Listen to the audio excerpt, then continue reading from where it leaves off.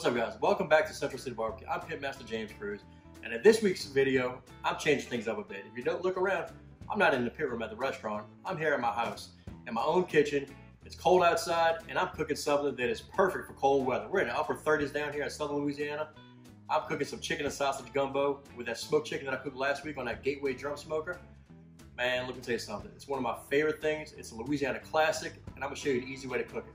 Look, before we get started, hit that subscribe button down below. If you haven't subscribed already, man, you're missing out. I'm cooking some barbecue. I'm cooking some Louisiana classics. We're having a good time.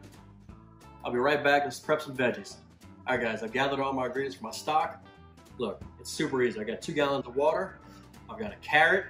I've got 3 stalks of green onions, 2 stalks of celery, 6 cloves of garlic, 3 bay leaves, an onion, a bell pepper, and the carcass from 2 smoked chickens. All right.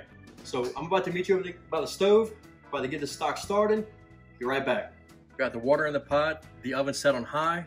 Looks like we're getting a little bit of a simmer. Let's add this chicken. So we had an entire carcass of 2 whole chickens, 2 whole smoked chickens at that. Watch last week's video, you see how I smoked these guys right here. Came out really nice on that Gateway drum smoker. These guys are gonna bathe all night long. 1 whole onion, quartered, 1 whole bell pepper cut up, 3 stalks of green onions cut up, 2 stalks of celery cut, 1 whole carrot cut up, 6 cloves of garlic, spread those around, 3 bay leaves, and lastly, my favorite Creole seasoning right here, Cajunland, Cajun seasoning with green onion. We're gonna put about 2 teaspoons. This could just dust the top a little bit. All right, I'm gonna let this come up to a boil. We're gonna reduce it down and let it simmer all night long. Well, the only thing left to do tonight is to let that pot come up to a boil. I'm gonna let it boil for about an hour. I'm gonna turn the burner down to low, put the lid on, tell it good night. We're back in the morning. We're gonna do our veggie prep. We're gonna cut up some meat, show you guys how to make a roux. We're making some gumbo. See you in the morning. That stock cooked all night long. I started it at roughly 8 o'clock last night. 6 o'clock this morning, checked it, turned the heat off, and let it start cooling. I had to run to the restaurant for a little while to go take care of some stuff. I'm back. Let's get this gumbo finished up. Man, check out that stock right there. It's got a great color. The aroma is unbelievable. And it tastes phenomenal as well. I also went ahead and prep my ingredients for the gumbo. What I have here is 3 pounds of that smoked chicken, 2 pounds of smoked sausage sliced up, 1 whole large yellow onion chopped up, 1 green bell pepper diced, 2 stalks of celery diced, 3 stalks of green onions diced up, 4 cloves of minced garlic, and 2 bay leaves. I'm gonna put this stuff off to the side, and we're gonna strain that stock, and then we're gonna start working on the roux, and then building the gumbo. We'll be right back. All right, so what we have here is I've got my stock pot, I've got a strainer, I've got a clear container to have the stock go into, and I have a discard bowl for all the bones. And this is super easy. Come in here, I don't mind grabbing chunks and all. Just gonna pour it through the strainer.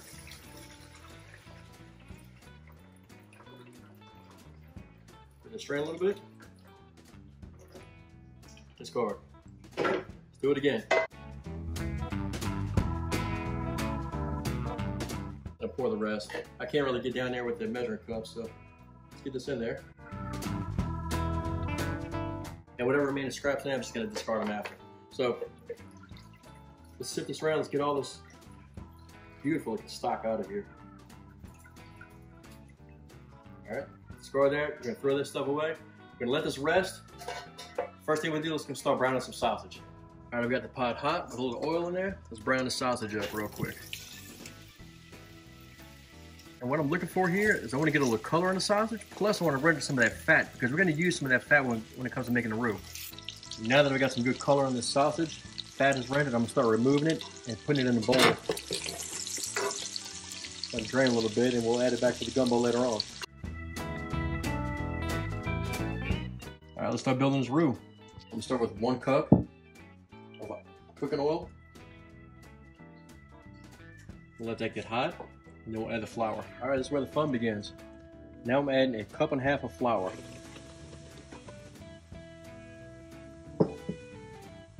Okay, so the key here is, got to keep this moving. Keep it moving.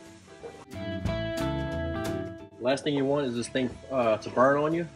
If it burns on you, you have to start completely over. All right, so this is after about 10 minutes. I'm going high heat, and it's a good peanut butter color right now. What I'm looking for is not quite a dark chocolate color, but I want a good milk chocolate color. So I'm gonna keep stirring this. In the meantime, I put that stock in a pot over here on the side and get it warmed up, because I definitely don't want to add cold stock to this hot roux. All right, so this is 20 minutes in, and you see we have a nice light brown color. Okay, it's starting to get there. I'm guessing we'll probably end up going about 45 minutes on this when we get that nice milk chocolate color. So let's check back in a minute. All right, guys, it's been 30 minutes. Look at that. We're getting very close.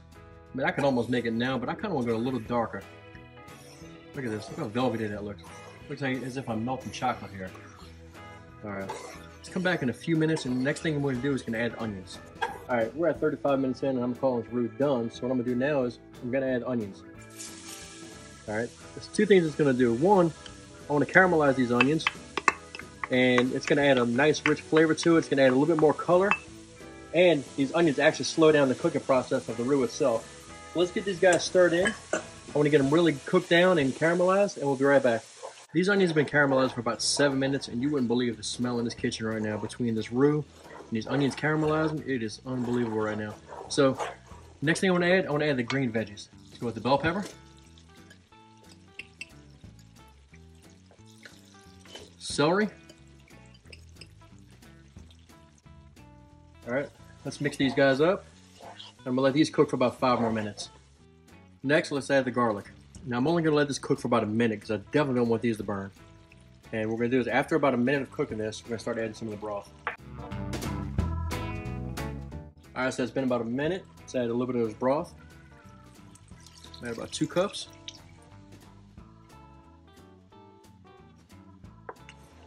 Let's get it mixed really, really well. Let's add about 3 more cups.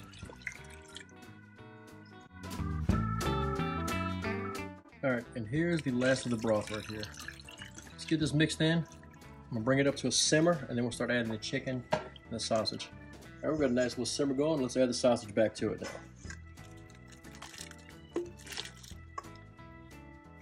Stir this up, and then let's add the chicken. Realize the chicken's gonna be cold, so it's gonna drop the temperature of the gumbo. So what we're gonna do is add it all in, stir it up really good, and then raise the heat a little bit. I want to get this thing back up simmering again. Because now the gumbo's simmering with the chicken and sausage in it. I just tasted it, and at this point is when I start adjusting my seasonings. I don't want to give set amounts on seasonings ahead of time because you really just don't know at first. So first thing I'm going to do is I'm going to add 2 tablespoons of the Cajunland and that stuff.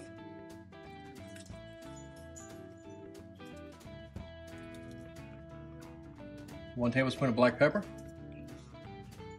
Tablespoon of white pepper, and ½ tablespoon of salt. I'm gonna let this simmer for about 15 minutes, and at that point I'm gonna taste it again and just see if I need to make any more adjustments on seasonings. Now realize, don't get caught up in trying to add up all the seasonings that I'm adding as I go. I'll do that for you in the description down below. So, we'll be right back. All right, so I tasted it again. I felt that I needed a little more salt, a little more heat, but again, this is a personal preference. If you guys taste it and it's fine where it is, leave it alone. But I'm gonna go ahead and add another tablespoon Cajunland. And while I'm there, now I'm gonna go ahead and add the green onions. And 2 bay leaves. Stir this up. I'm gonna let this thing simmer for about 2 hours now, and then we'll eat later on. All right, we're just about done. Got about an hour left. It's been simmering for a couple hours now. Let's add one more thing to it. We're gonna add about 2 tablespoons of parsley. Get a little bit more herbs in it and let that simmer in there for about an hour. We'll eat. The other thing I did was I made a little bit of a game time decision here. I wanted a little bit more chicken, so I added about another pound of smoked chicken probably about a half hour ago. Now it's pretty meaty. It's where I want it. 1 more hour to go and we're eating. Well, this is it. Look at it. Now look how pretty this stuff is right here. Man, man, man. Like my grandma used to say, hey, Chef. But look, first I'm gonna do, I'll put some in a bowl. Look at this right here. Woo!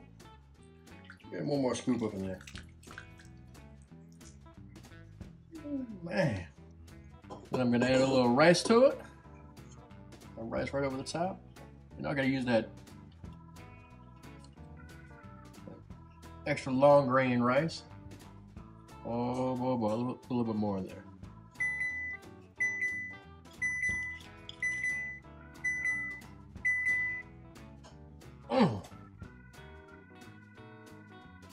Well, I know it seems like a very long process, but let me tell you something. It's well worth the wait. It's my favorite part. I'm gonna get to eating it. So look, mix some of that rice down inside there. This really is one of my favorite dishes of all time. I grew up eating this. My grandma used to make a phenomenal gumbo. Ooh, this stuff's hot. It's so hot.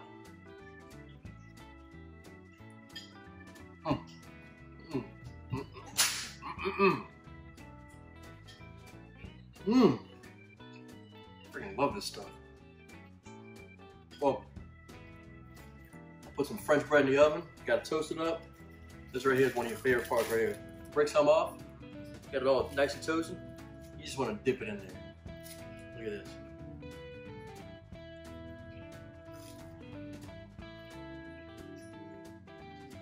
There's some. You don't have to be from Louisiana to make something like this. You can make this anywhere in the entire country. But you want to talk about a dish that warms you up? You can't beat some chicken and sausage gumbo. And look, this is so easy. I started with smoked chicken that I cooked on a Gateway drum smoker. Pulled all the meat off of it, grabbed the carcasses, dropped into some water, and let that thing, along with some veggies. I went over the entire list of veggies that I put in there overnight. We let the thing simmer for 10 hours overnight, building a really rich, flavorful chicken stock. We then took that same thing the next day, let it cool, skim the fat off the top of it. We brown our sausage. I did some Louisiana smoked sausage. After that, I showed you guys how to make a roux. Then after that, from that point on, you're just building it. You add your veggies next, then you add your stock into it, add your chicken, your sausage. You adjust your seasonings along the way to where it's to your liking. You might like it a little salty, you might like it a little spicier, might want more herbs in there. Like I said, one of the other things I did mid-cook was I added a little bit more chicken. After I was going through a little bit, I figured I wanted a little bit more chicken in mine. I had another pound of some smoked chicken, added that, so that put us at a total of about 4 pounds of smoked chicken and about 2 pounds of smoked sausage. Look, this is so easy. Cook some long grain rice, toasted some French bread. Man, you can't beat that. Guys, glad to have you guys in my home this week. I might do more of these videos again. Look forward to seeing you guys next week. See you later.